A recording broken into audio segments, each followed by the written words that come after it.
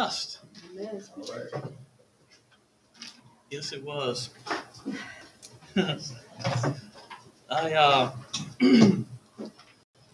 He didn't give me a word until this morning. I struggled all week. Father, what is it you want me to say? I'm going to tell you a little story before I start here. Has anybody had a time in their life where they heard a distinct voice in the quiet of things speak to you and call your name? Mm-hmm. I have numerous times in my life, at least 4. They mostly have been in like a female tone and a soft voice. Yesterday, I was just about asleep, right at that sleep time, just right there. And he distinctly said, "Johnny," just like that. I mean, it was just a loud male voice trying to get my attention. And I struggled going through some stuff. And then I said, I wasn't listening after the fact. I just awoke with that, "Johnny." So the word came to me a few hours ago. Listen. What does listen mean? It means to hearken, to give ear, to attend closely with a view to hear. To obey or yield to advice. What's he trying to say? What am I needing to listen to? And then he took me into some prophecy. Because we haven't been paying attention. We haven't been listening. Have you been listening to the voice? Have you actually been asking for what he wants for you? What he wants you to do? What he wants you to step out and say? Mm-hmm. He took me to Malachi. And I'm going to read this pretty long part in Malachi, if you don't mind.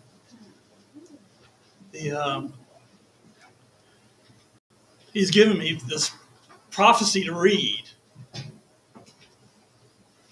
and to speak. And I'm saying, listen. He's saying, listen. Pay attention.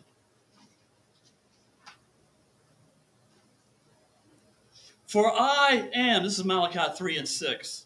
For I am Yahweh, I shall not change. Amen. And you, O sons of Jacob, shall not come to an end. From the days of your fathers who have turned aside from my laws and did not guard them, turn back to me, and I shall turn back to you, says Yahweh of hosts. But you said, in what shall we turn back? Would a man rob Elohim? Yet you are robbing me. But you said, in what have we robbed you? In tithe and in offering? You have cursed me with a curse, for you are robbing me, this nation, all of it. Mm. Listen.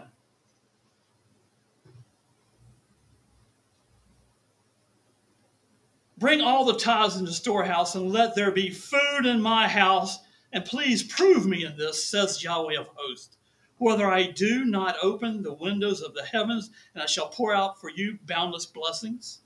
I shall rebuke the devourer for you, so that he does not destroy the fruit of your ground, nor does the vine fail to bear fruit for you in the field, says Yahweh of hosts.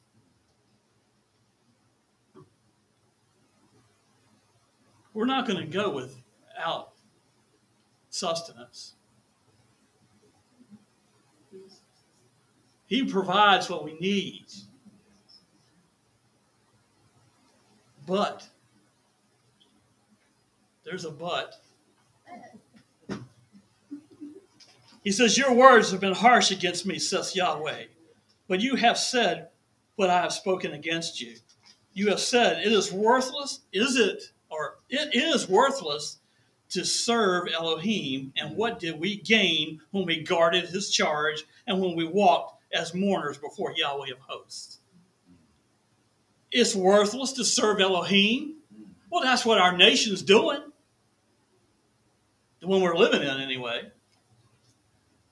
It's worthless. Have we not kind of said that as a nation? Mm-hmm. We turn our backs on the creator of all things that supplies all needs.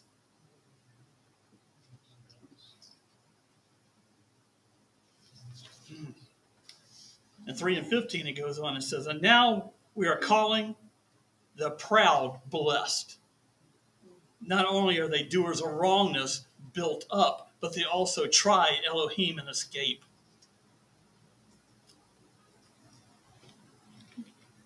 We're calling the proud blessed.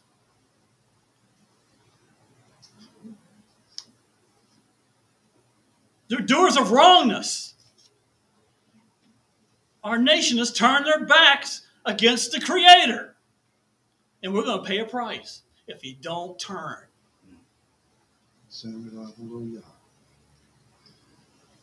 Malachi 3:16 through 18.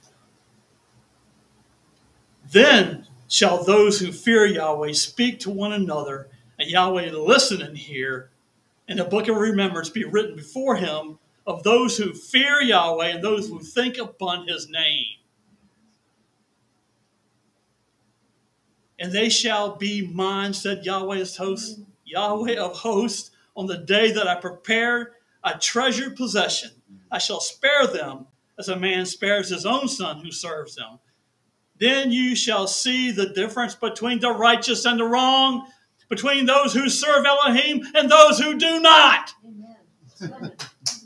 We will see it. There'll be a separation. You'll know who is blessed.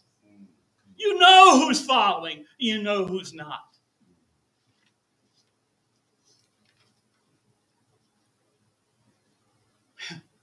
He who has an ear to hear, let him hear what the Spirit says to the assemblies. Yes.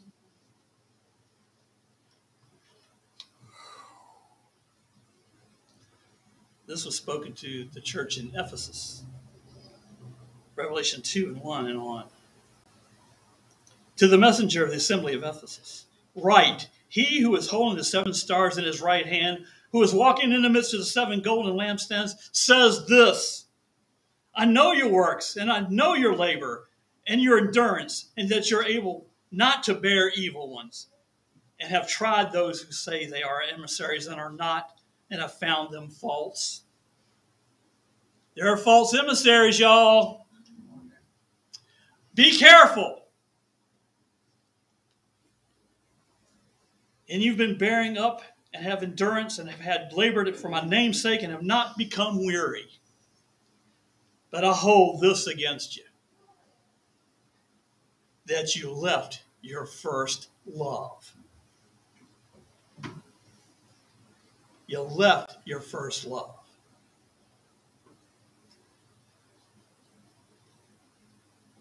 So remember from where you have fallen and repent. Repent and do the first works. Or else I shall come to you speedily and remove your lampstand from its place unless you repent.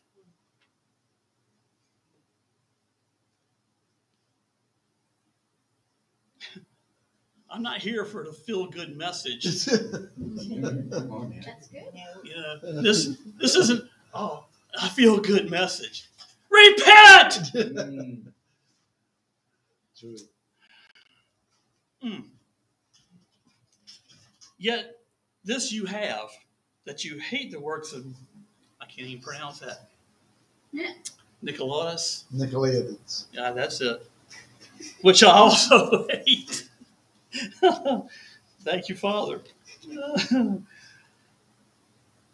Here it is. He who has an ear to hear, let him hear what the Spirit says to the assemblies. To him who overcomes, I shall give to eat from the tree of life, which is in the midst of the paradise of Elohim. The tree of life. If you repent, Revelation 2 and 10, do not be afraid of what you're about to suffer. See, the devil is about to throw some of you into prison in order to try you, and you shall have pressure for 10 days. Be trustworthy until death, and I shall give you the crown of life.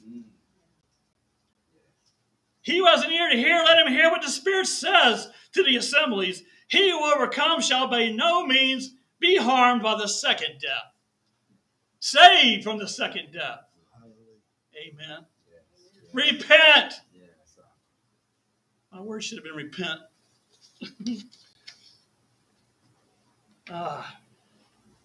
Revelation 2, 16 and 17. I'm getting hoarse. Repent, or else I shall come to you speedily and fight against them with the sword of my mouth. He who has an ear to hear, let him hear what the Spirit says to the assemblies.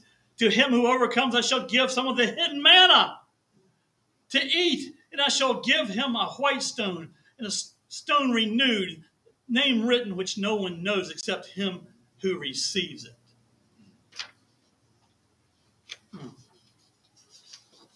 I'm almost done. Revelation 3 and 19 through 22. As many as I love, I reprove and discipline. So be ardent and repent. Be ardent and repent. Johnny. See, I stand at the door and knock. If anyone hears my voice and opens the door, I shall come to him and dine with him, and he will be with me. To him who overcomes, I shall give to sit with me at my throne, as I also overcame and sat down with my Father on his throne. He who has an ear to hear, let him hear what the Spirit says to the assemblies. And 3 and 5 and 3 and 6 in Revelation, he who overcomes shall be dressed in white robes. And I shall say by no means blot out his name from the book of life, but I shall confess his name before the Father and before his messengers. He who has an ear to hear, let him hear what the Spirit says to the assemblies. Do you hear what Yah is asking? Do you hear what he's saying? Do you hear the Spirit speaking to you? Has the Spirit spoken to you? He who has the ear to hear, repent. Revelation 2, 26 through 29. And he who overcomes and guards my works until the end, to him I'll give authority over the nations. And he shall shepherd them with a rod of iron, as a potter's vessels shall be broken into pieces, as I also have received from my Father. And I shall give him the morning star. He who has an ear to hear, let him hear what the Spirit says to the assemblies. Amen. Amen. Amen. Thank you, Father, for waking me up, calling my name, and telling me to listen. Thank you, Father. Amen. Sam, would you like Lenore, please, sir?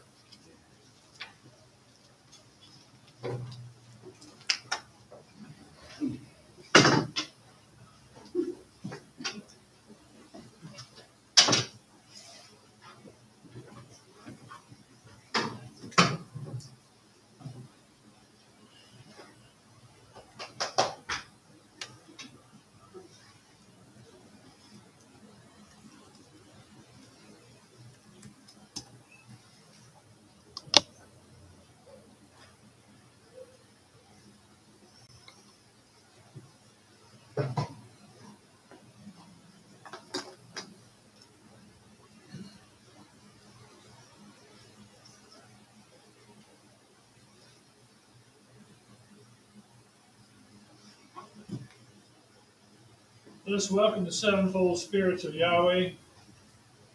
As His word is presented today, that we would embrace it and live it by the power of the Spirit, to be able to glorify His name through what we receive today. Thank you, Father, for what you're about to do, what you're about to reveal. Let's welcome the spirits together. We welcome your Spirit of Yahweh. We receive your Spirit, Yahweh. We welcome your Spirit of wisdom.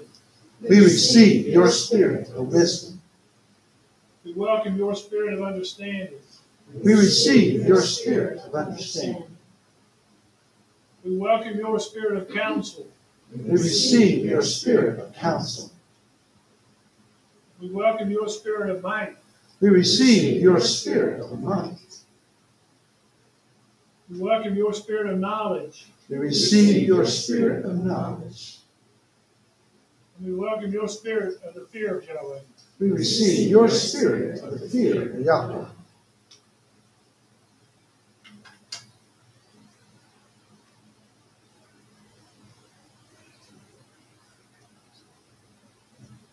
Almighty Yahweh in the heavens, hallowed be your name forevermore. Let your great name be glorified upon this earth, the entire earth, the earth that you have made, and all that is in it. Yours belongs to you. We, your people.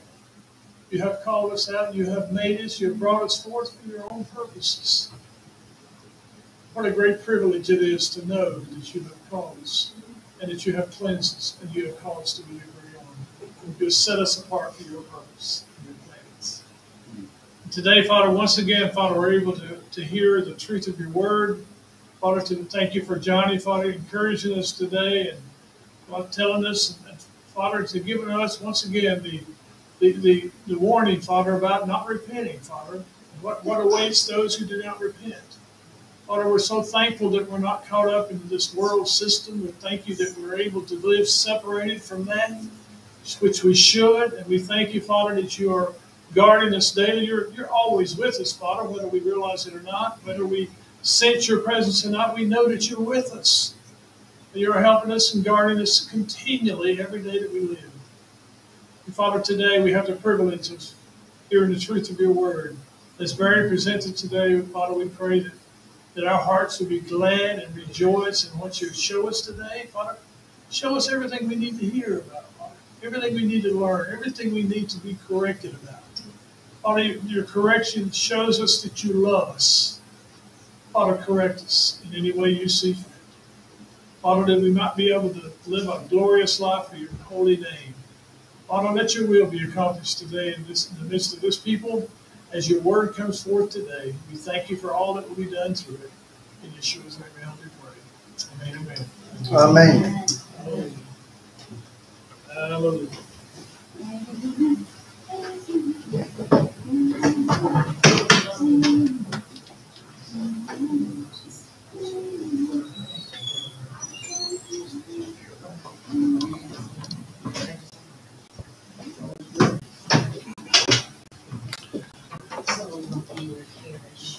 It's my delight to be with you today.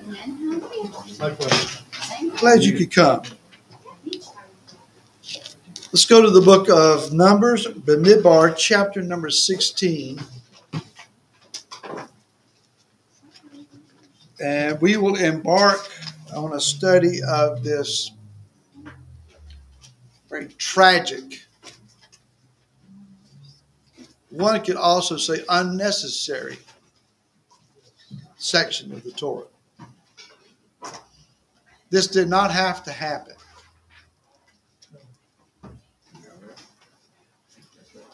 There are some things that are about to take place that do not have to happen, but they will. I said this before, one thing is for certain, people are people. What do you mean by that? They're going to prove their humanity every chance they get. Are we not still made out of dust? Yes. Amen. So let's go to chapter number 16, read verse number 7.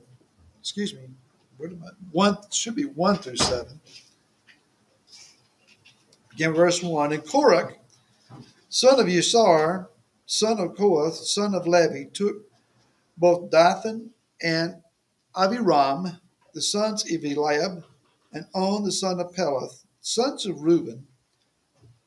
And they rose up before Moshe with some of the children of Israel, 250 leaders of the congregation, called ones of the meeting, men of renown or exalted name or great reputation. And they assembled against Moshe and against Aaron and said to them, enough of you. In other words, you've taken on too much. For all the congregation is set apart, all of them. And Yahweh is in their midst. Why do you lift yourselves up above the assembly of Yahweh?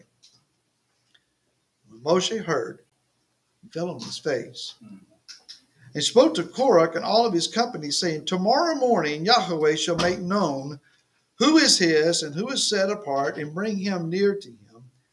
Let him bring near to him the one whom he chooses. Do this. Take fire holders, Qorach and all your company, and put fire in them and put incense in them before Yahweh tomorrow. And this shall be the one that Yahweh chooses as the set apart one. Enough of you, you sons of Levi. Verse 16. Then Moshe said to Qorach, tomorrow you and all your company shall be there before Yahweh, you and they and Aaron. Take each one his fire holder. You shall put incense in it, and let each one bring his fire holder before Yahweh, 250 fire holders, and you and Aaron, each one with his fire holder. And each one took his fire holder and put fire in it, laid incense on it, and stood at the door of the tent of appointment with Moshe and Aaron. And Qorach assembled all the congregation against them at the door of the tent of appointment. Then the esteem of Yahweh appeared to all the congregation. Uh-oh.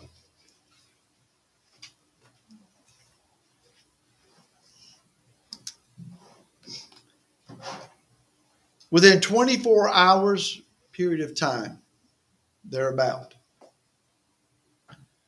about 15,000 people die.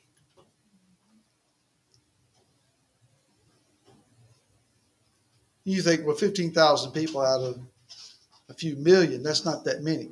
Within 24 hours?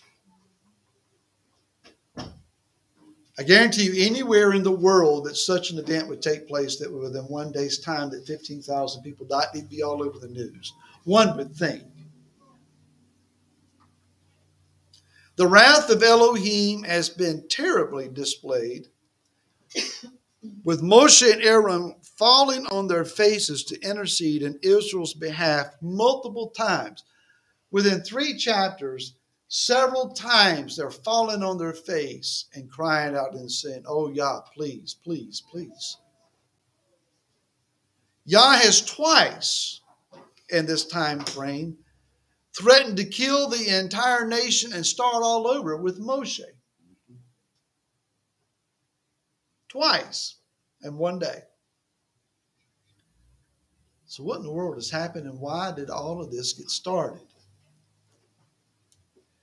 At the root of this fiasco lies pride, family disputes, jealousy, and slander, all wrapped up in an outright blatant rebellion.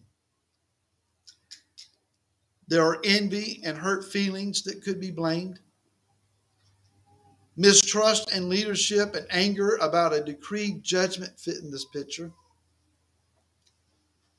In other words, there has been an explosive recipe of emotions and mindsets brewing in the camp for an extended period of time.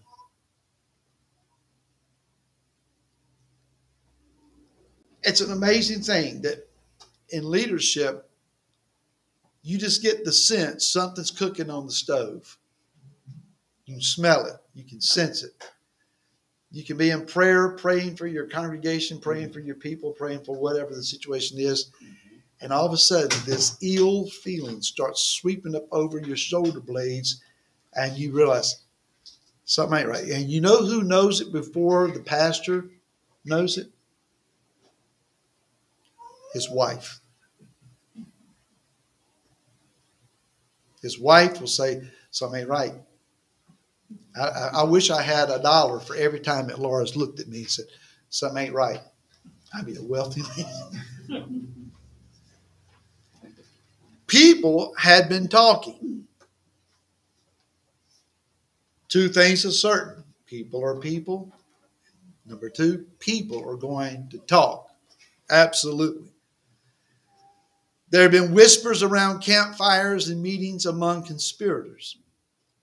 Moshe and Aaron may not have been aware, but Yah has heard every word and he has known every heart. And when there is conspiratory speaking, whispering, maneuvering, suggesting, plotting, Yah starts stirring that pot until it boils over. Because that's his way of exposing what's wrong. You cannot sweep this stuff under the rug. It happens in congregations. It happens in families. It happens in politics. It happens in national events and so forth. When, as Johnny was talking a while ago, when a nation turns their back on Yah, he will stir that nation's pot until their stuff starts spilling out, plain for everybody to be seeing. Amen. When people imagine that their interpretation of things matter more than the revealed word of Yah, did you hear what I just said? You have his word, you have his decree, and in opposition and in variance against it, people start acknowledging the value of their feelings more than what he has said. They then enter into a place of spiritual insanity. That's true. When feelings are more important than facts, your decisions will lose credibility. When numbers of followers encourage the goals of pride and envy, a faulty foundation then is laid that no building can be trusted on. At such circumstances among his people, Yah will intervene. He'll pull back the protective curtains and expose the place where all the lives have been sown. He will sweep his floor, gather the dust of arrogant flesh, and expel it out of his house.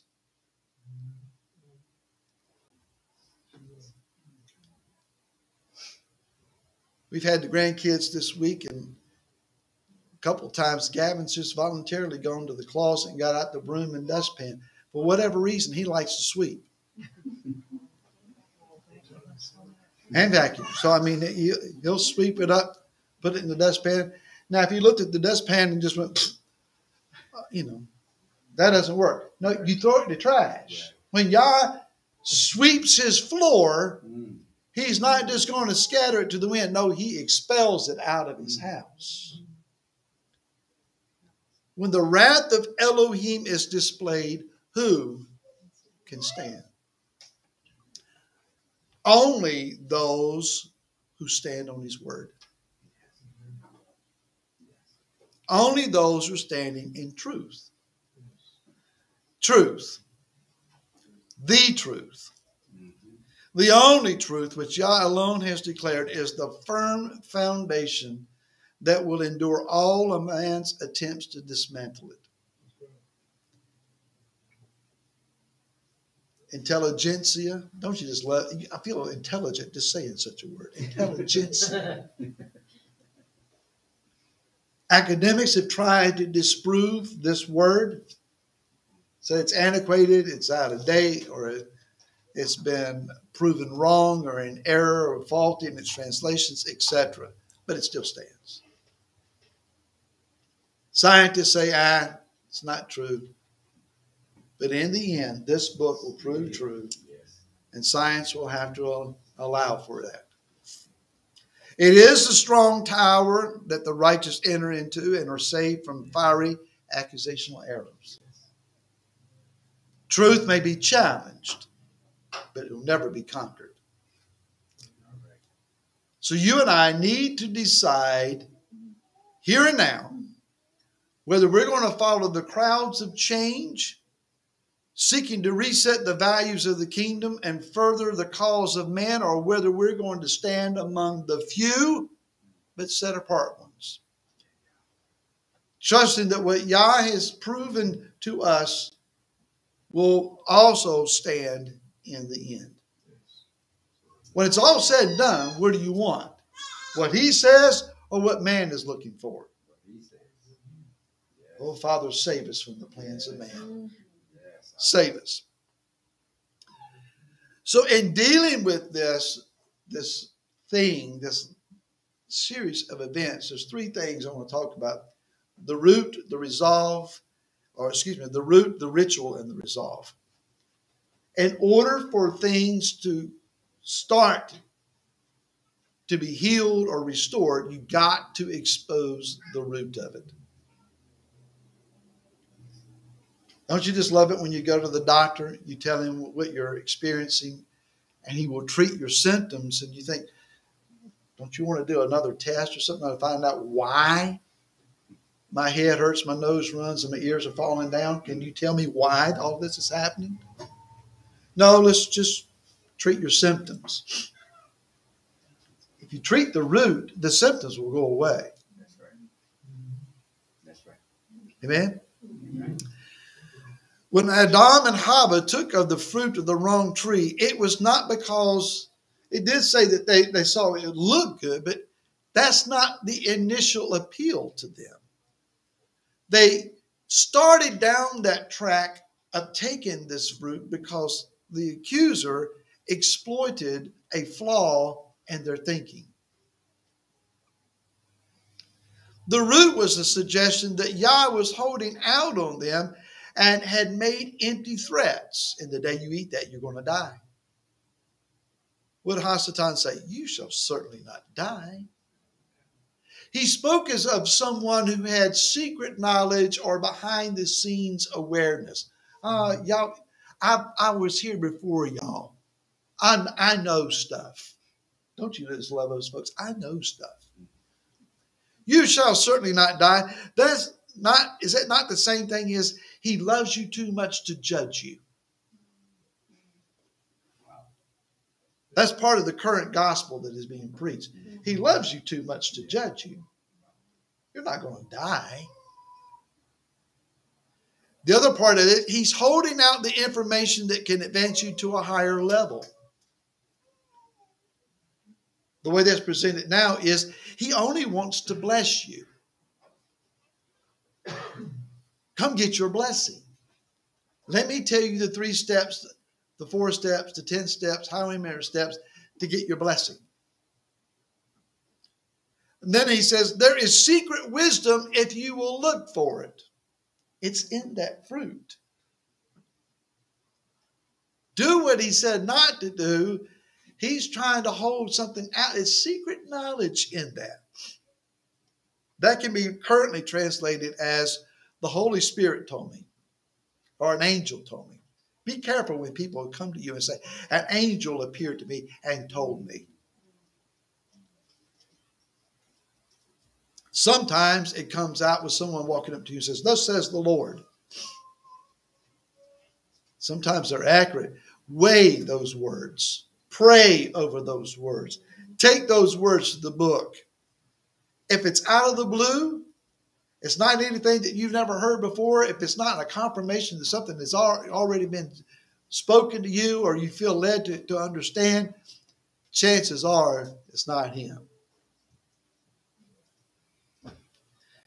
In the book of Yochanan, John chapter 8 and verse 44, Yeshua said this, you are of your father the devil, and the desires of your father you wish to do. He was a murderer from the beginning, has not stood in the truth because there is no truth in him. When he speaks the lie, he speaks of his own, for he is a liar and the father of it. So when these voices began to speak to us, encouraging us along a path that's contrary to his word, Why are we listening?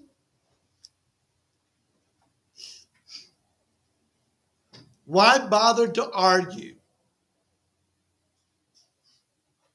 Grandchildren have a way of looking at you after you have made a decree. We are not doing this. We're going to do that. No, we're not staying up till 11 o'clock and watching movies. We're going to bed. Hallelujah for bedtime. Just 5 more minutes. Yes. I need a snack. I need a drink of water. Can we just watch the one more part of it? Just one more. No. If they ever figure out that if they argue with you, you will relent and give in. The battle is on. It's when you look at them and say, what did I say? Go to bed. Then why are you still standing here? Go to bed. Oh, I don't want to make them mad. Go to bed. Go to bed. Go to bed. Happy, glad, or mad, sad, whatever. Just go to bed. If Hasatan knows that you will stand toe-to-toe and argue the point with him, he will keep up the argument until you relent. When it comes to fornication, you know what the word says? Flee it. Don't stand and argue. Don't stand and look. Don't stand and reason and think about it. Get out of Dodge. Run. Get away from it. Get away from it. The day of terror that we read about started with a disgruntled family history. Dathan and Abiram were the great-grandsons of Reuben, who was displaced in his family leadership position by Yehuda. Not the next in line, or even the next in line, but the fourth in line. Yehuda was the natural-born leader of the family. He became the leader. But it wasn't because Reuben was overlooked. Reuben was given the opportunity to lead, and he proved himself to be a poor candidate. The prophecy that his own father gave to him is, you are unstable as water. Water.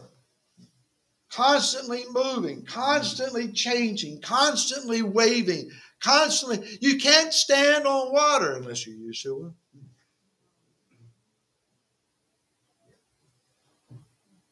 You're unsuitable, son. Daddy, I'll take Benjamin down to Mitzrayim, and if I don't bring you back, you can kill my 2 sons. Okay, I lose a son and 2 grandsons because of your faulty leadership. How does that make me feel better?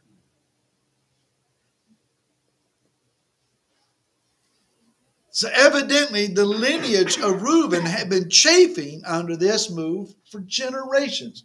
4 generations later, they're still angry about this. Qorach, he is Qorach ben Yashar ben Kohath ben Levi. He is the first cousin of Moshe and Aaron. Did they know each other? Yes. They're first cousins. The lineage of Kohath, let me write this down because it may help to see this.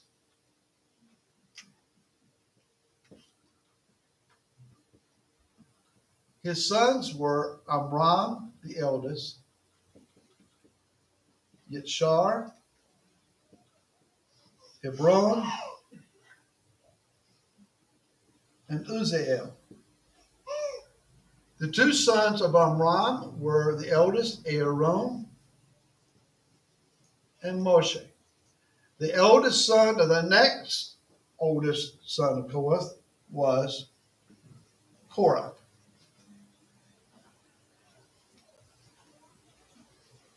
The middle son of the youngest son of Kohath was Elitzaphan. when it came time to choose who was going to be the prince or the tribal leader of the tribe of Levi, Aaron and Moshe are already significantly placed in Israel. The next guy, but in the hierarchy of things coming down the line, is Qorach. It's probable that Qorach thought, I'm the obvious choice. I'm the next oldest of the next oldest. It should fall to me that I am the prince. It didn't happen that way. Yah chose Elizaphan, a middle son of the youngest of Korah's sons. Out of the blue, out of nowhere, out of the bottom of the pack. But what does Yah say through Yeshua? The last will be first and the first will be last. Yah does not always choose according to what we think. What did he tell Samuel? Don't look at their face. Don't look at their statue. You look on the outside. I look on the heart.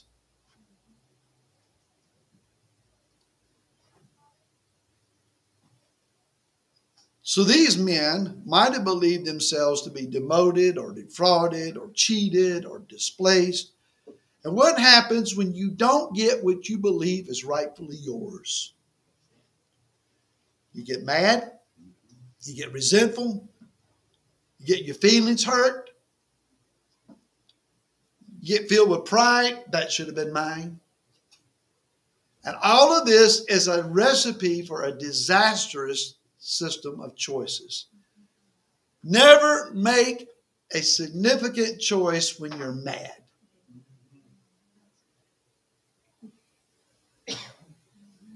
Don't make choices based on your pride. Well, this is what I deserve. I've bought what I thought I deserved, and it took me a long time to pay for it. Not a wise choice.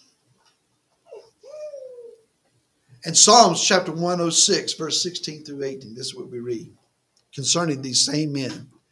And they were jealous of Moshe in the camp of Aaron, the set apart one of Yahweh. Then the earth opened up and swallowed Dathan and covered the company of Abiram, and a fire burned in their company. A flame consumed the wrong. What does the word say about those who have an agenda of self-promotion? They will seek their allies in their cause in order to ensure that their plans go according to their desires and inflate their ego. Go with me to the book of Proverbs, chapter number 6.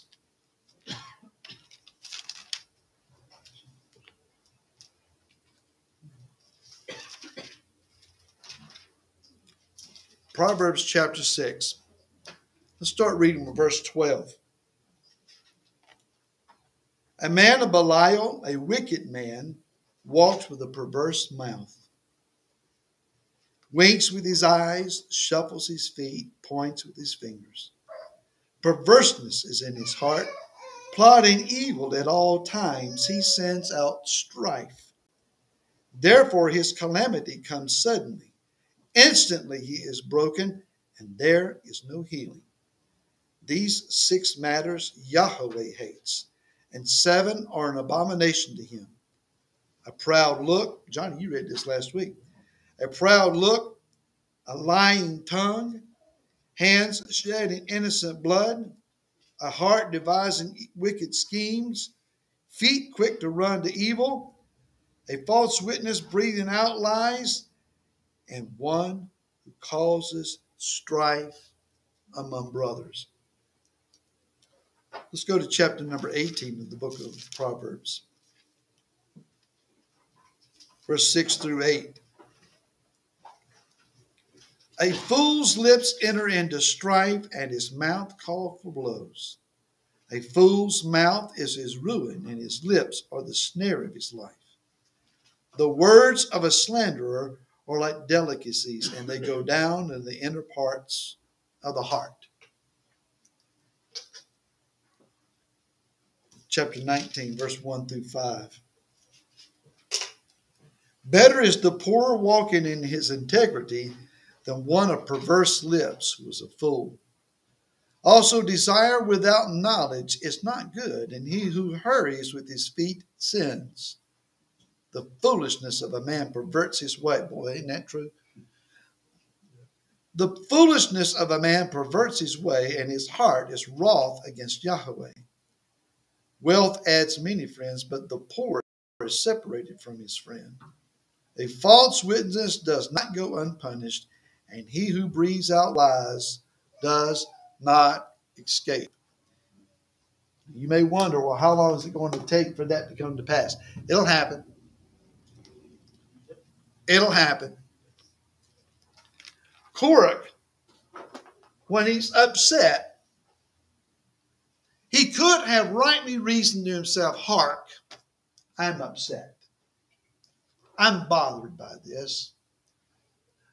I should go to Moshe and sit down and talk about this. Maybe I should have Moshe and Mrs. Moshe over for dinner. And so I brought you here to break bread with you, to have this meal with you, and I want to share my heart with you. I'm offended. I'm offended because the Litzaphan got the position that I think I should have had. Can you help me to understand what's going on? Why would God make that decision? Moshe might not have known. He said, you know what? That's a good question, cousin Qorach. I'll go ask him and find out. 15,000 people did not have to die. But Qorach wouldn't leave it alone. He started digging on it. And instead of going and talking to Moshe, he will act it out in his offense, and he refused to be reconciled. Listen, his perceived offense was greater than reason.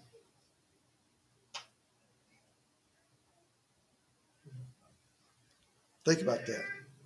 When your offense prevents you from rightly reasoning and contemplating things out without a heap of emotions, you're in a dangerous place. He rather chose to walk among the offended, looking for troops and allies to rally a mob to stand against Moshe. If I get enough people that believe like I do, we'll be right. Numbers do not make you right.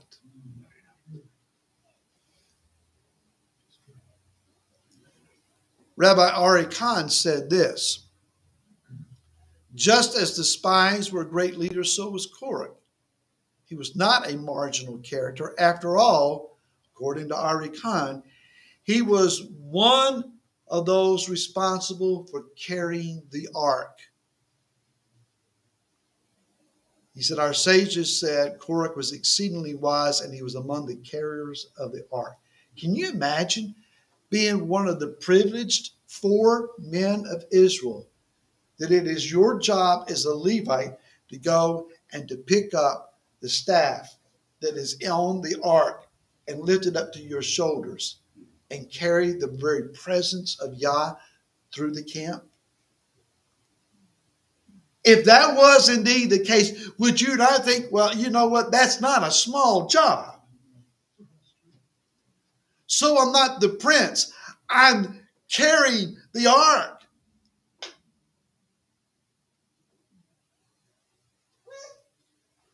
Qorach's role, according to Rabbi Ginsburg, he said, or Ari Khan continuing, he says, his role in carrying the ark means that he was a lower dimensional representation of the roles of the cherubim, the living creatures who make up Yah's throne. The cherubim are extremely lofty angels, and in the book of Revelation, described in Ezekiel and Revelation. The rows of the Kohanim below are akin to angels above who are ministering in the heavenly temple. In other words, these exalted messengers who are Yah's throne in the heavens are depicted by human beings on the earth. He is vitally connected to an exalted angel, and he can't see his own lofty place. Yitzhak Ginsburg describes Qorach as saying, like Moshe Rabbeinu, he was a Levite and a well-respected leader in his tribe. Indeed, he too possessed a very great and lofty soul, and his popularity among the people misguided him, causing him to dispute Moshe and his brother Aaron's divinely appointed leadership. Who does this sound like? You got a great, high, and lofty position, but you want something higher, and it costs you everything. Who? Hasatan.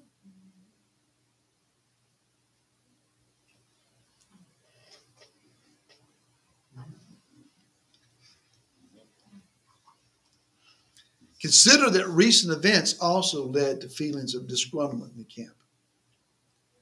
The same generation that had left Mitzrayim, crossed the sea on dry ground, and heard Yah's voice at Mount Sinai, and they are eating manna on a daily basis and drinking water supernaturally from a rock, that are warmed at night by the pillar of fire and cooled in the day by a cloud, whose clothes are not wearing out, and whose shoes are not wearing out, whose feet are not swelling for all the walking that they're doing, are now told you are going to die in the wilderness.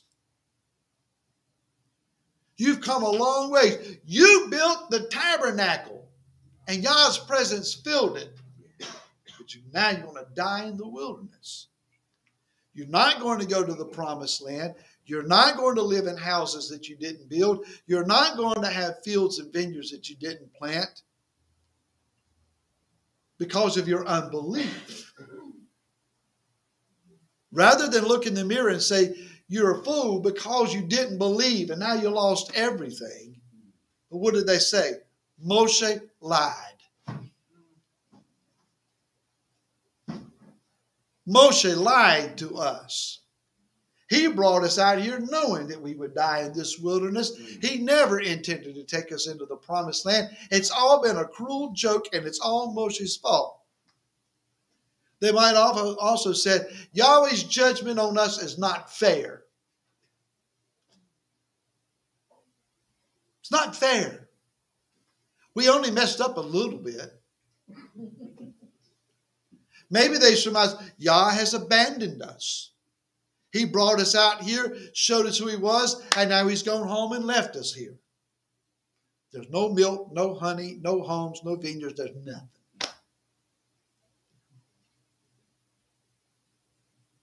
Similar to what Peter writes about in 2 Kepha, chapter 3, verse 3 and 4.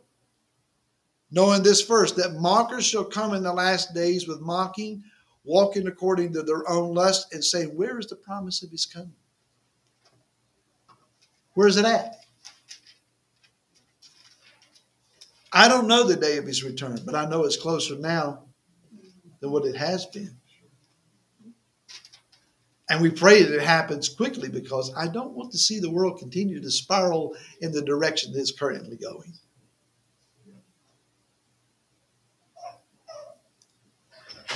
Also know this. The spirit of bitterness is contagious. Yes, it is. Yes. Y'all say that from experience? The spirit of bitterness is contagious. Hebrews 12, verse 15. See to it that no one falls short of the favor of Elohim, that no root of bitterness springing up cause trouble, by which many, how many? Many become defiled. Your bitterness, your anger, your animosity, your spoiled spirit is contagious. It rubs off on people.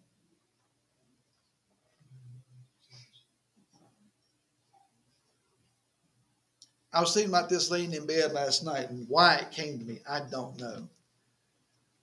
But the cup of wine that is used in a wedding, and both the bride and the bridegroom drink of the cup, normally what is said, when sorrows are shared between the couple, they are halved. But when joy is shared, the joy is doubled. Isn't that pretty? Yeah. When you have a cup of bitterness and you start drinking out of it and you offering it to everyone around, it gets down. It don't take but a sip. Don't take but a little bit. And like the serpent in the garden, you get people's minds turning and flipping and flopping, and they start doubting and they start getting their bitterness going. In Matthew chapter 7, verse 15 to 16, Yeshua warned, but beware of the false prophets who come to you in sheep's clothing, but inwardly they are savage wolves.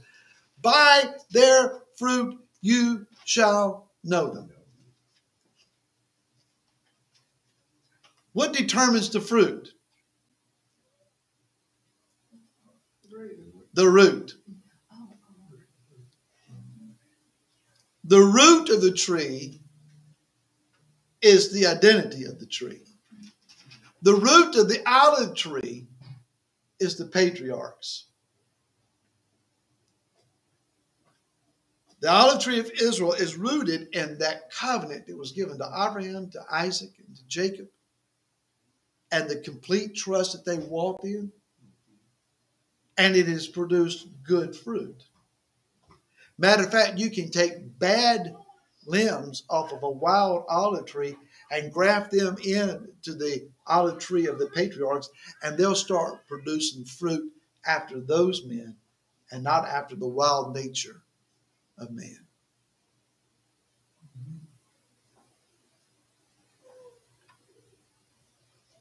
When men are walking in deception, Yeshua says, look at the fruit. Watch what they're doing. Where they walk, where they speak, where they go, where they begin to flow. Are people blessed and encouraged and edified? And are they growing? And are they upbuilded? Are they quoting the word? Are they living in joy? Or are they always mad about something? Confession. House of David, originally we came out mad and angry about stuff that we were dissatisfied with and upset about. And we spent about a year or 2 years being mad about stuff. But there was no joy in being angry. After we figured out whether Skittles were kosher or not, we needed to decide whether we're going to be happy about that or not. We finally repented for the last time of having pepperoni on our pizza. And we said, that's it. We're not going to do that anymore. That was the last thing to go for me. I had to have pepperoni. And I was praying right over about where Brian is sitting, right over here in this building. And I heard that clear, unmistakable voice say to me, son, you've been angry long enough, and it's taking you as far as it's going to take you. You need to figure out what you're happy and joyful about. The Torah is about joy. Yes. Yes. The expectations and the anticipation of the fruit of the Torah should be joyful to us. Yes. It's not a drudgery. It's not a heavy weight hanging around our neck.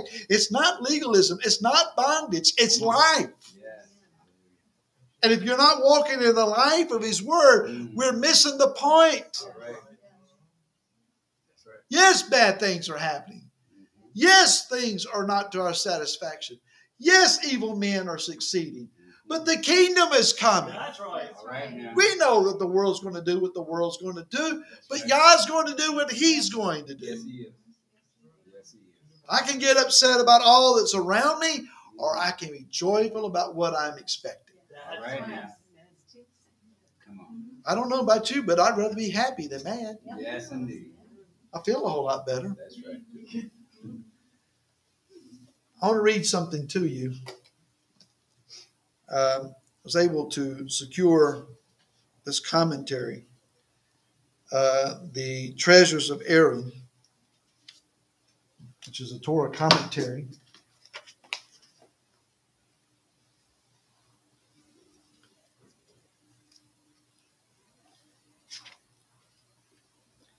Considering what Qorach might have been talking about around the campfires.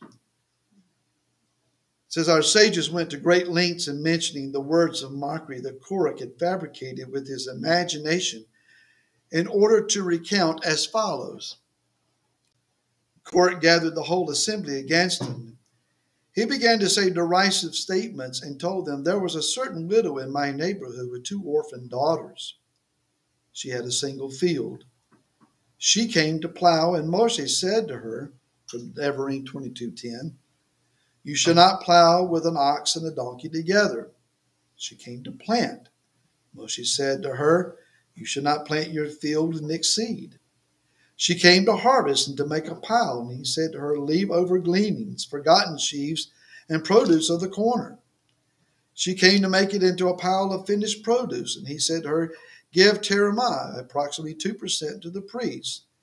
Teramah ma'aser, a tithe of the tithe given by the priest to the priest. And ma'aser rishon, the first tithe given to the Levite. And another second tithe given by the owner in Jerusalem. She justified the rightness of the judgment, and she gave him.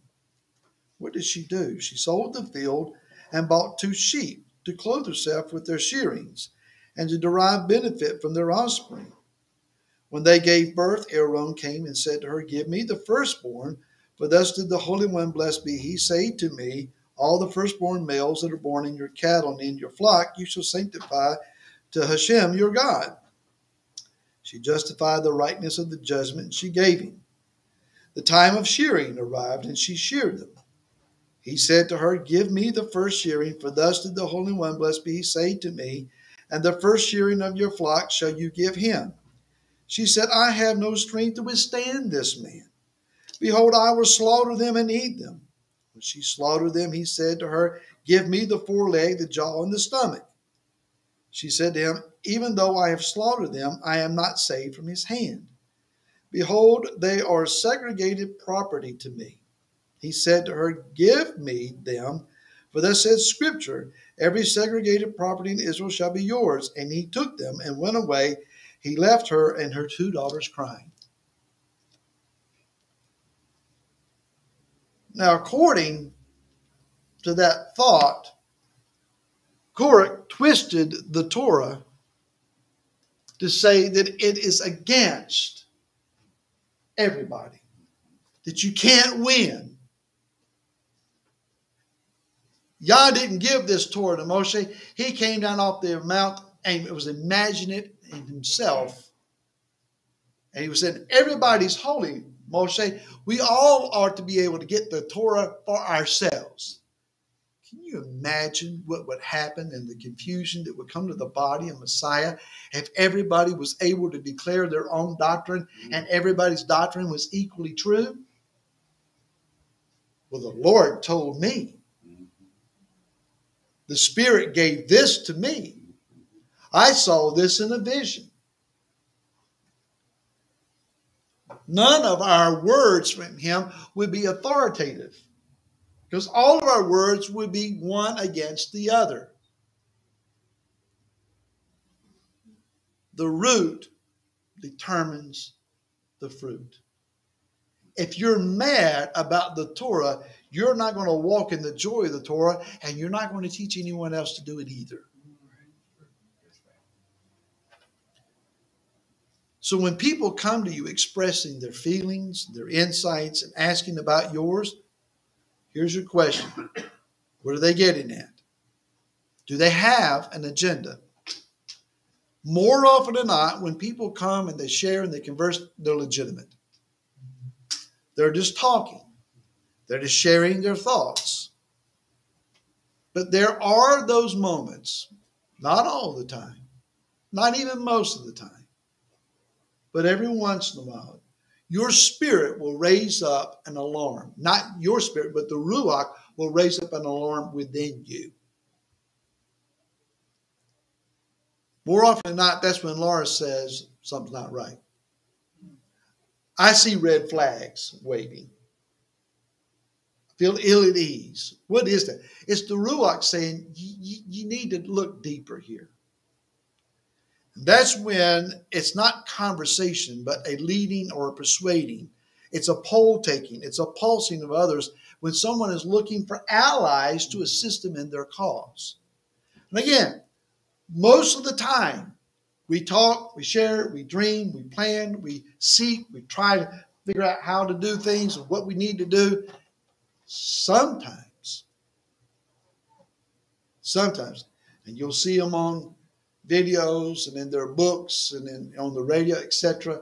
What are they doing? They're promoting an agenda, looking for allies. How do we know the difference? Their fruit. How are people who walk with them, how are they living? Are they joyful and happy? Are they a part of the body? Are they integrated? Are they functioning? Are they fruit bearing? Or are they unhappy and angry and upset and striving and filled with strife? Don't pick the wrong fruit. Now, why even go here? It's in the Word, it's in the Torah, and it happens all the time. The body of Messiah is oftentimes fractured and divided because there are those who are like wolves in sheep's clothing. That means they look like sheep, right? No. Who wears clothing made out of sheep skins? The shepherd. The shepherd's clothes are made from the wool that he brings from his sheep. Thank you, Mike Clayton. Give you credit this time. They come looking like shepherds, but they're wolves. I'm going to leave that there. The second part of this is to engage the ritual. And this is where this started. I kept thinking about the fire pan, the danger of the fire pan. This is a required act of priestly ritual. And the end result of it could be beneficial or disastrous. Remember Nadab and Abihu. What happened to them? They came before Yah with their fire pans with incense on it, with smoke going up. Yah's fire shot out of the Mishkan and consumed them in a moment. Why? They broke his protocol. Yah says it was strange fire. It's an offering that I did not ask for. It's not something that I desired, and you did it anyway. It was freelance worship according to your own heart. They died. Now, did Moshe know that Qorach and these 250 men with him would be consumed in Yah's fire? He specifically told them, do what Nadab and Abihu did. Get you a fire pan and bring incense before the door of Yah's house. Did he know that they would die? Or was this a dare to them, hoping that they would back down and say, whoa, wait a minute. I'm not doing that. What did they choose to do? They went and got their fire pans.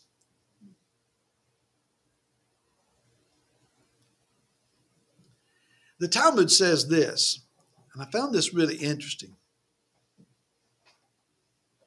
that it suggests that the manna that was like a coriander seed falling onto the ground with the dew every morning. It says in the book of Exodus 16:4 that the people had to go out to gather it. And they translated in the Torah, the Talmud is saying they had to go outside the camp to gather it. In other words, they didn't just walk out of the door of their tent and boom, there it was. They had to go find it. Some had to go a great distance to find it, while those that were more righteous, it was close to their tent. What did Moshe say? In the morning, come. That is, after you've had to go out and gather the manna. Perhaps the Talmud is suggesting is that the further they had to go to get their manna, it should have dawned on them, maybe I'm not as righteous as I think I am. And maybe I need to reconsider this. Let me tell you that in the coming days where judgment falls upon the earth, there will be opportunities for us to examine ourselves. There will be clues given to where we might want to get a clue. We don't want to walk an assumption. Well, I think I prayed enough. I think I've studied enough. I think I'm righteous enough. I think I do enough. I think I worship enough. I think I'm good enough. If righteousness and its fruit is not very obvious to us, we might want to examine our lives. It's not to say we won't be tried or tested or endure hardships or have to persevere, but we should understand and know our own spirit. The word says if we will judge ourselves, we won't have to be judged. So by making this contest, quote unquote, in the morning, maybe he was trying to help these men get a clue. Now, a fire pan is very similar to what we would call a shovel. It had an extended handle.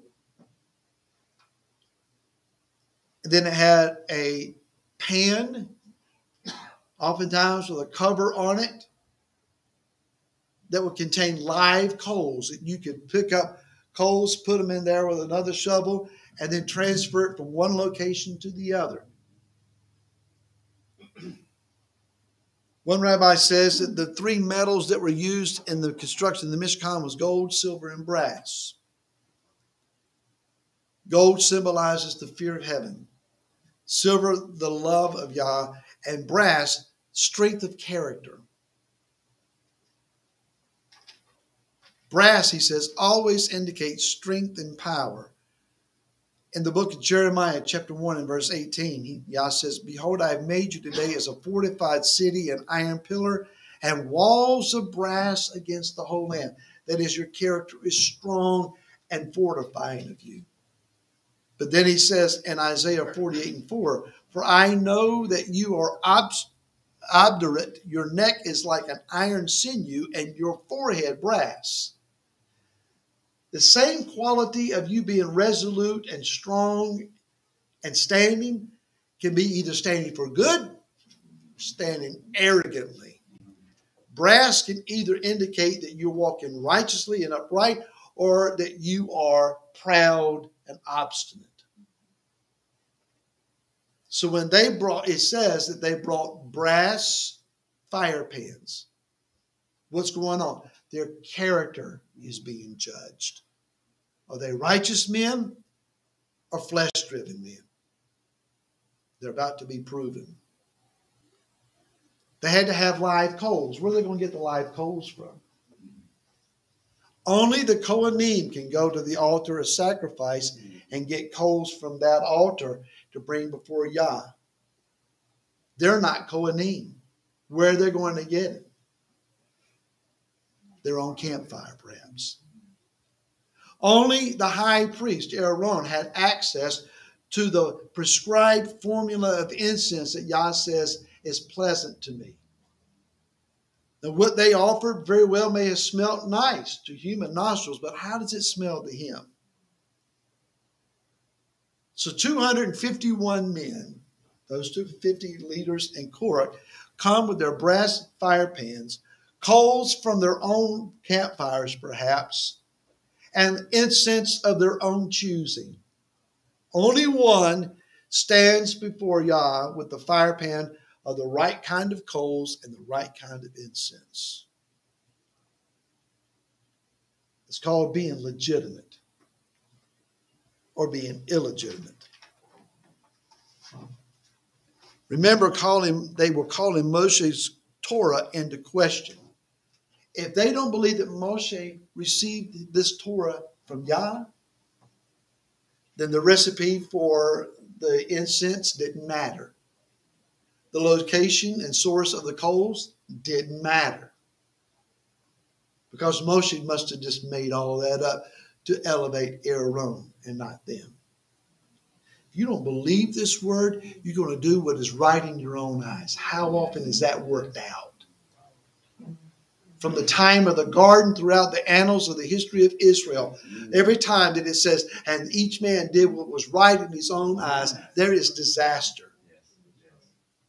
When you don't declare righteous word and doctrine, people are left to devise their own understanding of truth and do what is right in their own eyes.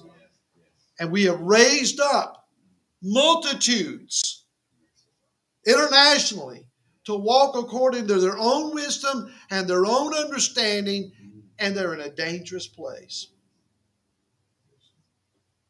Let's go to the book of 1 John.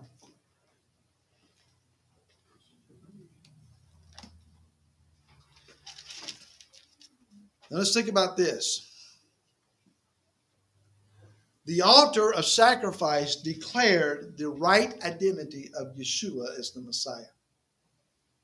It declared his effectual work in our behalf. Every one of those offerings laid on that described who Messiah is.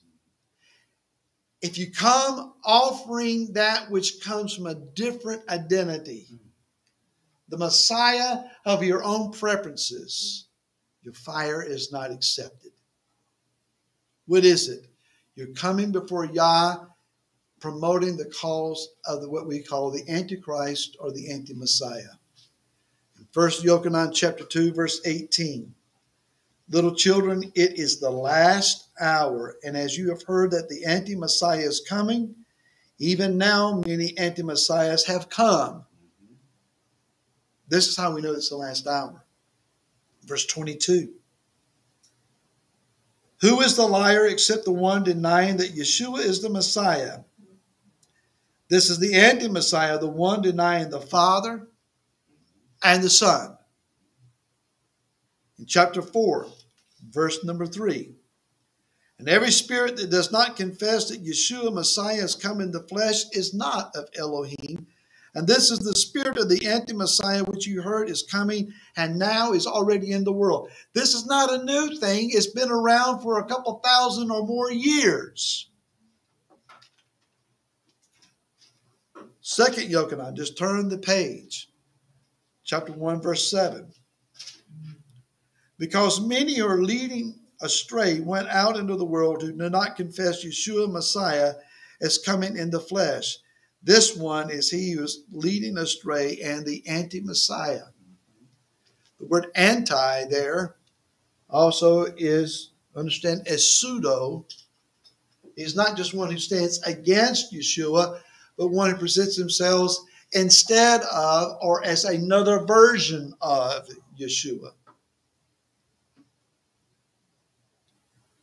Coming before him and offering to him our own incense and our own coals to present before him the fire pan ministry of worship and adoration and intimacy with him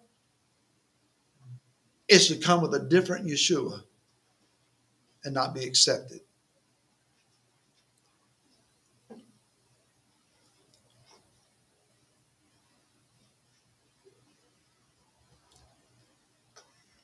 Yeshua saw two men praying.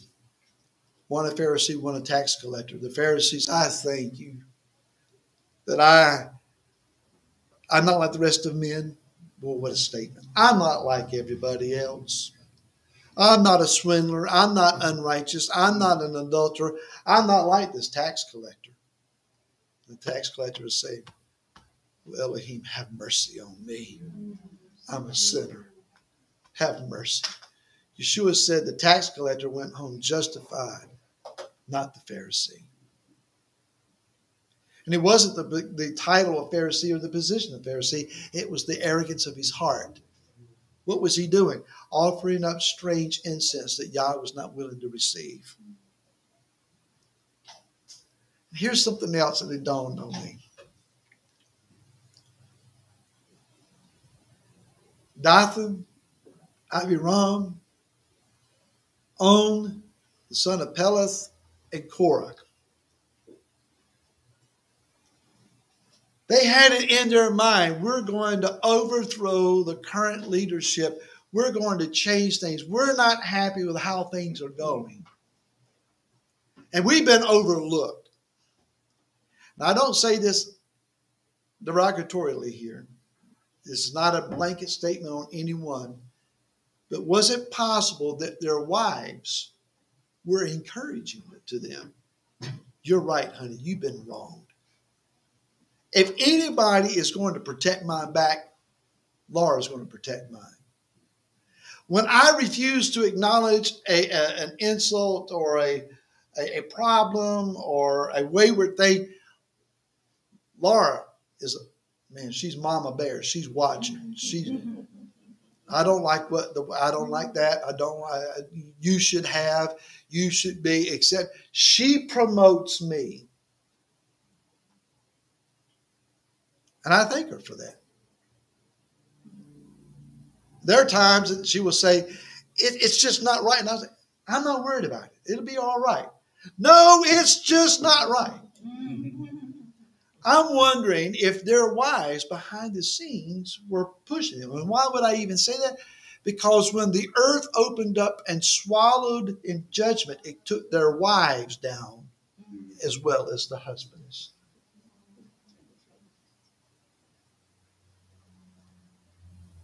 Ladies, if your husband's not walking right, don't follow him.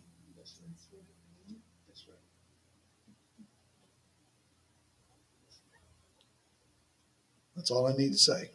Yes, ma'am. Just read this morning about the rabbis say that exact same thing, that one of them that initially was with the group of men that came up against Aaron and Moses was not included later on. And so the rabbis say that his wife went to him and said, if Moses isn't the right one, God will work it out. And if Qorach is right, he will be elevated and will still leave you behind because he's all about himself. And so he never. So he backed off and he wasn't included in. Was that own son of Peleth? I can't remember. Because he doesn't seem to show up later. No, it was him, yes. So the rabbis give her the credit that she spoke wisdom into him, and that Qorach's wife was the one that was encouraging him, telling him. Guys, also, when your wife looks at you and says, you need to back down, you're acting in pride. Yes, ma'am. You're out of place. Yes, honey. Yes, dear. Your attitude stinks. Yep. Tell her, well, I'll at least go pray about it. You don't have to tell her that she's right then, but I mean, you need to go back to the come back and say, I prayed about it, and the Father said that he told you to tell me that.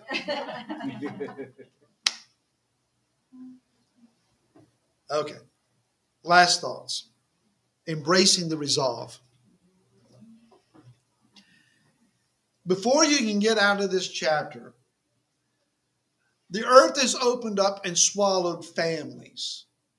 And the masses of the Israelites heard these people's screams as they're going down into the bowels of the earth. And the earth just covers right over top of them. And they're gone. They're gone. Fire has shot out of the Mishkan, and 251 men are instantly consumed. And there stands Aaron with his fire pan, unsinged and unscorched. It's obvious that Yah has got this. The next day,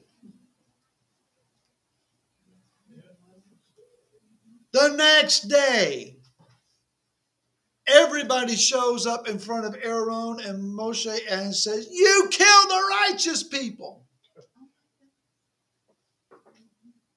Now, to give them a little bit of credibility in their statement, perhaps that they were the ones raised in the pagan society of Mitzrayim where demonic sorcery and magic happened on a regular basis. And perhaps they thought that Moshe was the greatest of magicians and a phenomenal sorcerer, and that he's the one that was doing all this stuff. But they knew better. They had to know better. A plague breaks out and people are dropping by the thousands. Moshe and Aaron are laying on their face, both of them. And Moshe turns his face toward Aaron, and out of the side of his mouth says, "Get your fire pan and go stand between the living and the dead." And Aaron says, "You got to be kidding. You ain't do what? Get your fire pan, put coals and incense on it, and go stand in front of the living between them and the dead. Go stop the plague." Aaron does it. He gets up, gets the fire pan with incense and coals, and stands in front of the wall of the plague where people are dying, and it comes to the smoke of his fire pan intercession, and the plague stops. On one side, there's 14,700 people laying on the ground dead. And on this side, people are alive. It was coming like a tidal wave. Yah was more than a little upset. The fire pan ministry is intimate worship. It's intimate praise. It's intercession. It's deep groanings and wailings before Yah for the sins of the people. And can I tell you, as Johnny was talking about the sins of this nation, the only reason that America still stands as a nation is because of the prayers of this and previous generations. That's right. We may not understand it, but we're benefactors of grandma, grandpa, and their previous generations' prayers and intercessions. They cried out for revival. They prayed against the sins of the war of the Moors, social Moors of their day, not realizing that they apply to our own day as well. Are we praying enough for our children and grandchildren to survive? Or are we just basking in the glows of previous generations' intercession? Somebody ought to get to praying.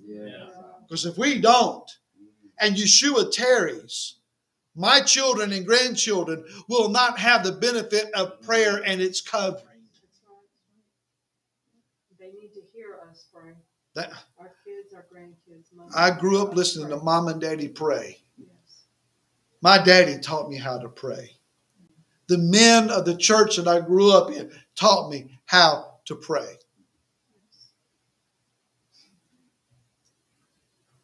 And I agree. was blessed this week with the kids before bed. They were on the bed in a circle holding hands as we either read a book and or had a Bible story.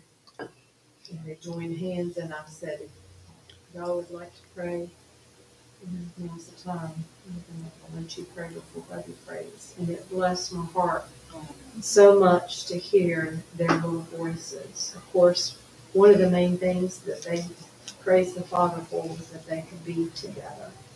They loved one another so much, and every one of them said, "Thank you, Father, we can be together at Buddy Mama's house to play and have a good time." And that blessed me so much. Of course, I was crying each time they prayed. But their hearts are so sincere, and they're just waiting. They're waiting for us to teach them. They're waiting for us to spend that time with them, and instill the word and His promises in them.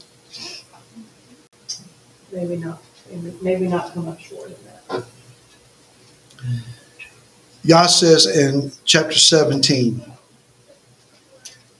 verse 5, "And it shall be that the rod of the man whom I choose buds, and I shall rid myself of the grumblings of the children of Israel, which they grumble against you." When you stand against Moshe, when you stand against the Torah that Yah gave to him, you are standing against him, against Yah. And Yah says, "I'm sick of your grumbling. And I want to settle this once and for all." Each tribal prince was to bring their rod with their name inscribed upon it, give it to Moshe, who was going to leave it in the presence of Yah in the Mishkan overnight. The next morning when they went in, Aaron's rod had budded, blossomed, and produced almonds. Past, present, and future. The rest of them was just a stick. Without a stick, a rod that is cut off from the root and does not have leaves, it's just a remembrance of what it used to be in the life that it used to have. But when your place of authority is bearing fruit and giving life, there's power in it. A lot of leaders just carry a stick. Yah's wanted a man of Elohim, a woman of the Most High that will stand in authority and have fruit in their lives. The Jewish Encyclopedia says that Aaron's rod was placed and concealed with the Ark of the Covenant, and its whereabouts will remain unknown until in the Messianic age the prophet Elijah shall reveal it to them. According to the Midrash, that staff, that rod is going to come back and is going to be found in the hands of King Messiah. It says, and the staff of Aaron, that same staff was held in the hand of every king until the temple was destroyed, and then it was divinely hidden away. That same staff also is destined to be held in the hand of the King Messiah. May it be speedily in our day, as it says, the staff of your strength the Lord will send out of Zion, rule in the midst of your enemies, from Psalms 110, verse 2. Why almonds? Almonds is the word shakid. In the book of Jeremiah, chapter 1, verse 11 and 12. And the word of Yahweh came to me, saying, what do you see, Yirmiyahu? And I said, I see a branch of a shakid, an almond tree. And Yahweh said to me, you have seen well, for I am, our translation says, watching or hastening, shokid. It's a play on words, shakid, shokid. For I am watching over my word to do it. The almond tree is a symbol of prophecy. It's the first tree to awaken in the spring from winter sleep. And from my understanding, it is the last then to produce the almonds. So it awakens and blossoms and has leaves early, indicating something's coming, something's coming, something's coming. But you have to wait until the end to see the fruit of it.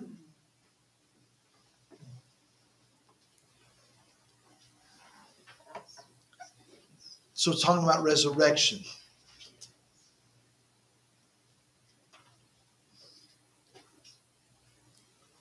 Yeshua, like the almond tree, is the first fruits of the resurrection. I want to remind you today, and this is important as I close. First closing. Yeshua is not dead. Amen. Hallelujah. He's alive. Yes. Many years ago, we had some folks, 2 or 3, left our congregation, went to Israel, fell among anti-missionaries, and came back speaking against Yeshua. And wanted me to do the same. They wanted me to deny Yeshua as the Messiah. Take this congregation into full-on Judaism. In that room right there was my office at the time. I sat with them and we discussed some things. And I asked the one that was the most vocal, and I said, I need to ask you a question. Yeshua of Nazareth, is he dead or alive? I knew that they had prayed in his name. I knew that they had worshiped him. I knew that they had encountered him in the past, and somehow intellectually they had been argued out of their reason to accept him. Her answer to me was, I don't know. I said, then I can't help you until you can come to the answer of that question.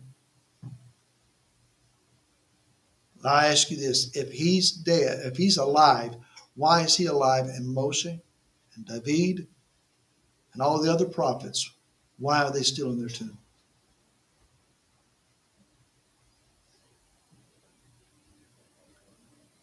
He's alive because he's changed me. He's not just a historical character.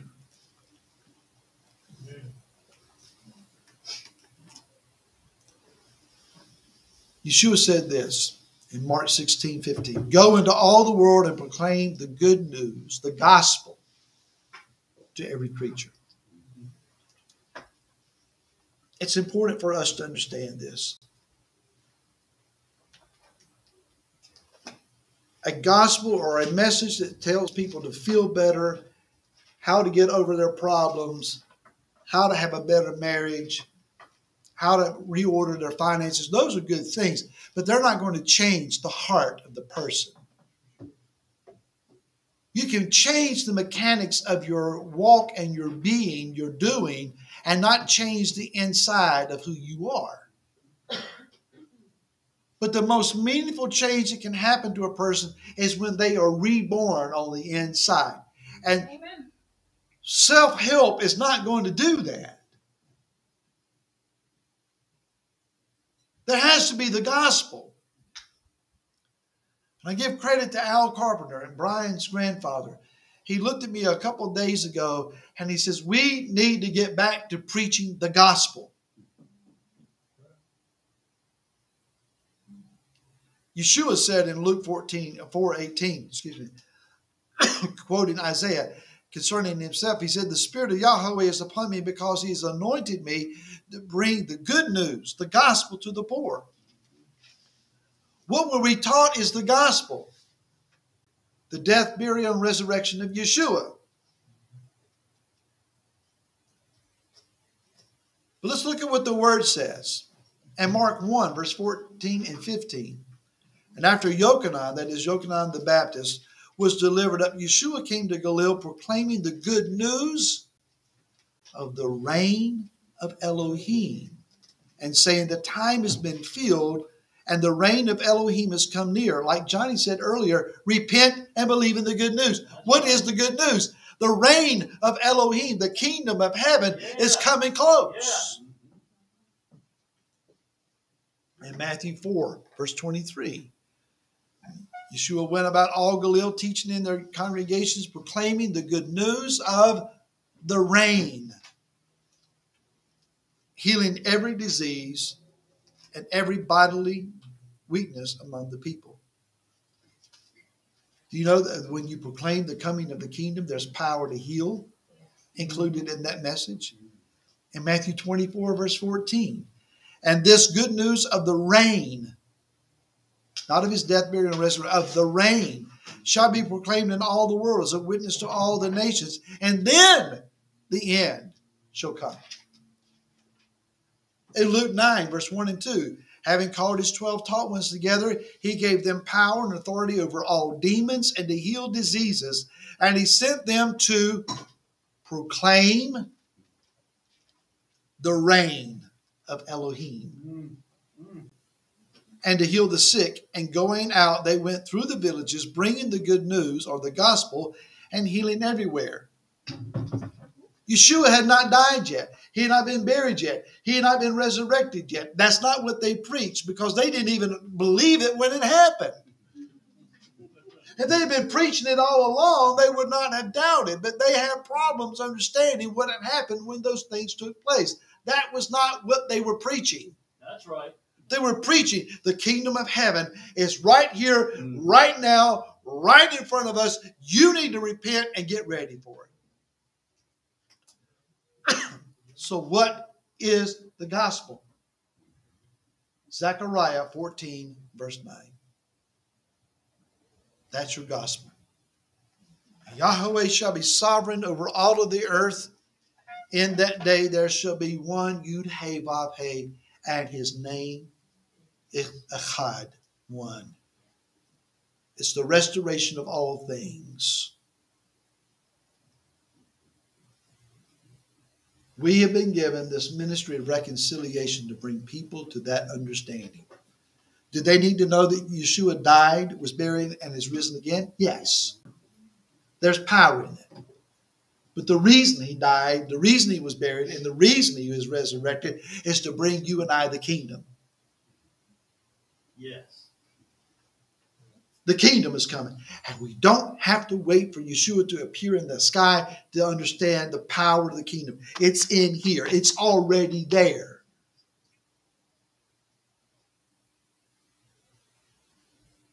It's love and joy in the Ruach HaKodesh.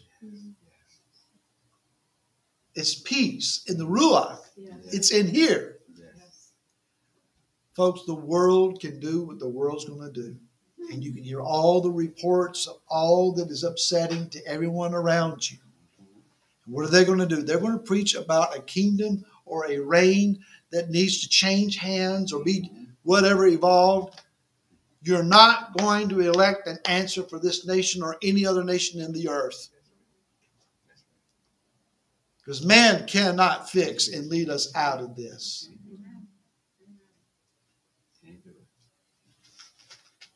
We may have seasons of change and improvement here and there, but ultimately, man is self-destructive. What do we need? A redeemer, a deliverer. Yeah. Yes. You are of a kingdom that is yet to come. You have a hope that the world does not have.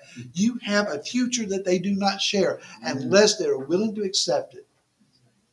Share it. Give the kingdom away. Go preach the kingdom. Go declare the kingdom. There's healing. There's deliverance. There's demonic power over demons in that. Go walk in it. The roots being exposed. Embrace the ritual of prayers and intercessions. And then demonstrate, if you will, the resolve. The kingdom. Let it be so. Okay. Your thoughts or questions to add to this?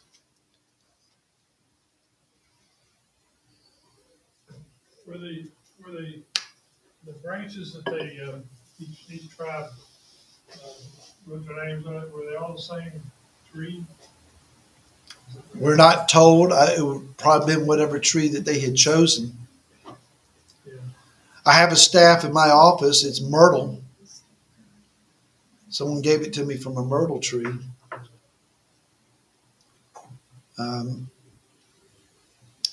The staff that Aaron had obviously was almonds, but I mean it could have been acacia wood or terebinth tree or whatever. I don't know.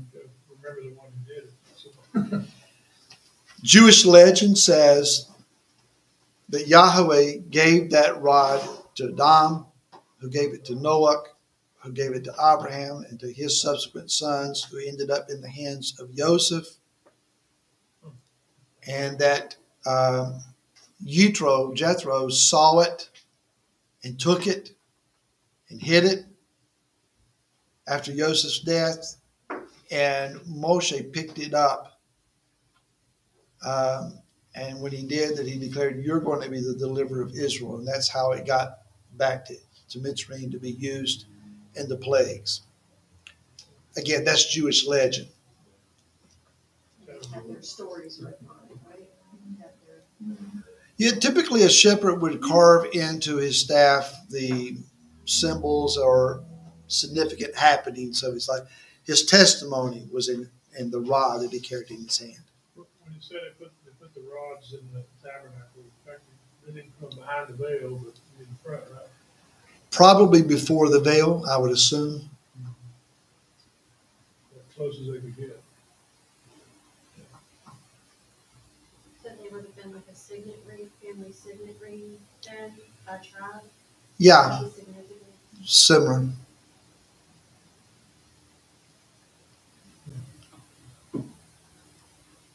Can you imagine what was going on in those men's minds as they stood before the door of the tabernacle the next morning and they brought the rods out and they realized most of them, my rods are dead. Nothing happened. But there's Aaron's rod. It's got branches and leaves and fruit and blossoms on it. Wow. Yah says, by this, I'm going to stop the grumbling. Did it stop the grumbling? So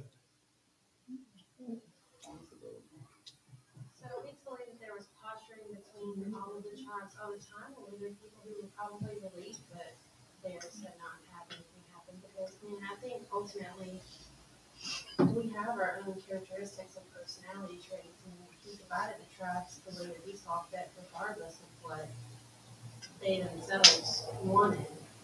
I think that some of them were probably content doing exactly what they were doing because that's what they were meant to do. Yeah, I'm sure that there were probably some of these 12 men that were relieved that it's not me. I'd rather Aaron have that. I got my own thing to do. But the tribal rivalries, when you read the stories through Yehoshua and Judges and books of Samuel and Kings, they continued on. And to this day, there is the house of Yehuda versus the house of Joseph or Ephraim is still butting heads. Only in the day of returning Messiah will we see a resolve. In regard to Qorach, I'm reminded of the mindset that Yah doesn't always choose the qualified. He qualifies the chosen. Moshe made a statement, Joyce. He says, and who's Aaron that you're upset about him? I can think of Aaron looking and saying, gee, thanks a lot, bro. But he said, well, who is he? He was chosen. Under Aaron's leadership, that Mishkan was functioning the way it was supposed to. He had already suffered the loss of his two oldest sons in the fire of Yah and kept on doing it. What's also interesting is that Qorach's sons show up in the Psalms.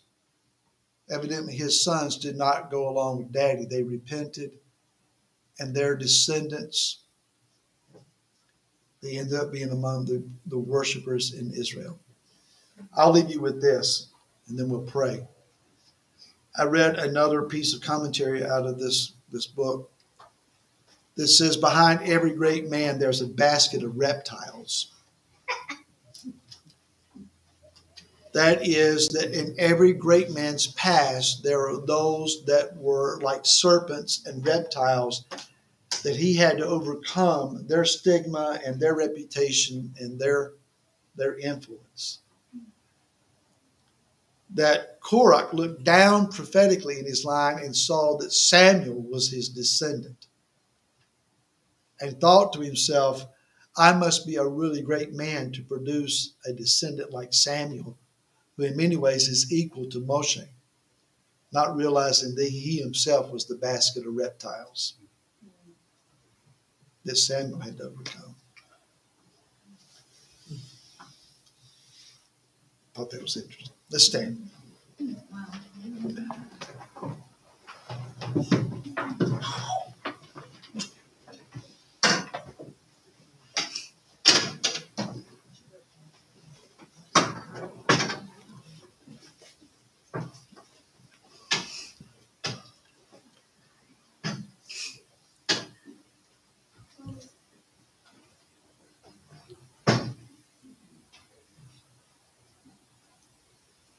Will you receive the blessing of his name? Yivarekaka Yahweh vayishmareka. Ya'er Yahweh panav ileka v'koneka. Yisa Yahweh panav ileka v'yasem leka shalom. May Yahweh bless you and keep you. May Yahweh make his face to shine upon you and be gracious and favorable to you. And may Yahweh lift up his countenance upon you, and he may grant unto you shalom. Let's face Jerusalem.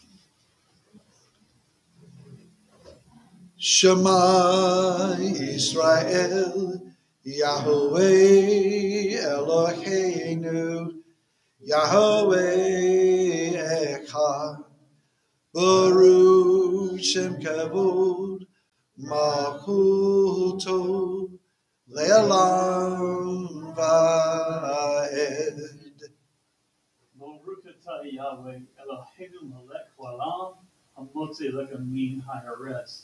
Blessed are you, Yahweh, our God, King of this universe, who has brought forth bread from the earth. In the name of your Son, Yeshua HaMashiach, is our bread of life, Father. We give you thanks and praise.